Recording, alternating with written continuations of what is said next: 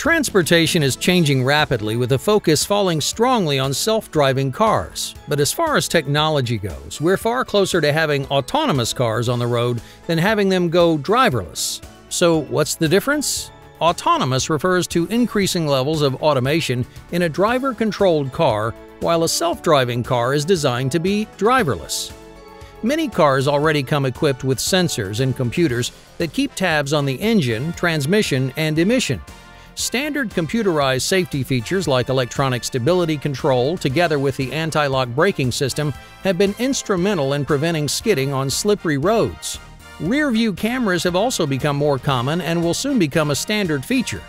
On the other hand, self-driving cars are still being researched and tested. As we move towards more autonomous vehicles, additional computerized safety features are being introduced beyond luxury brands into top-end models. Blind spot warning helps drivers make safer lane changes. Lane assist warns drivers if the vehicle starts to drift and can also help keep the vehicle in lane. Object detection and automatic braking assist in accident prevention, or at least lower the speed of impact.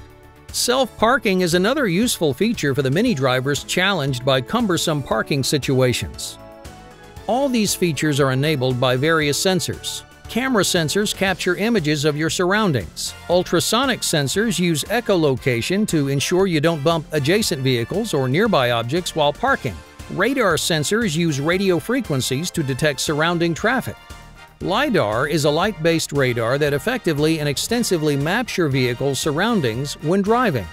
Cameras, ultrasonics, and radars are commonly featured in many top-end car models.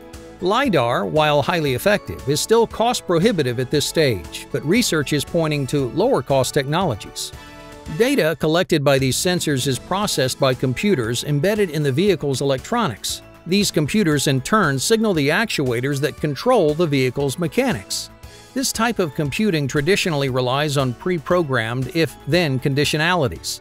For example, if object ahead is too close, then apply brakes. Since a typical driving situation is highly complex, many such conditional statements are needed to execute effective real-time decisions. This complexity and the large amount of data involved in autonomous driving makes it more suitable for analysis via machine learning, more specifically artificial neural networks. Autonomous cars have the potential to reduce traffic congestion as well as the number of road accidents and fatalities. Certain sectors of the population, such as the elderly and disabled, can clearly gain from the safer mobility offered by self-driving cars.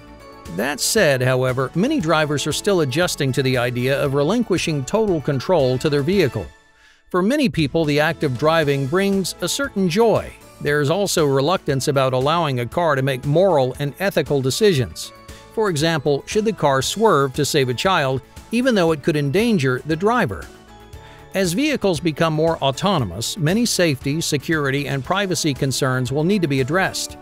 Ultimately, a programmed car is only as reliable as its code, and extensive testing is required to prevent computing errors.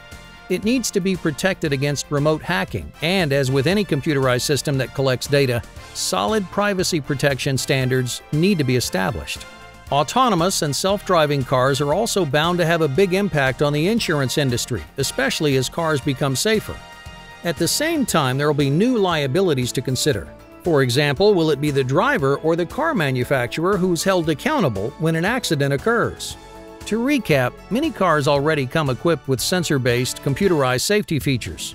Putting them together in a fully autonomous car is the next logical step, ultimately making hands-free, foot-free, and eyes-free driving possible.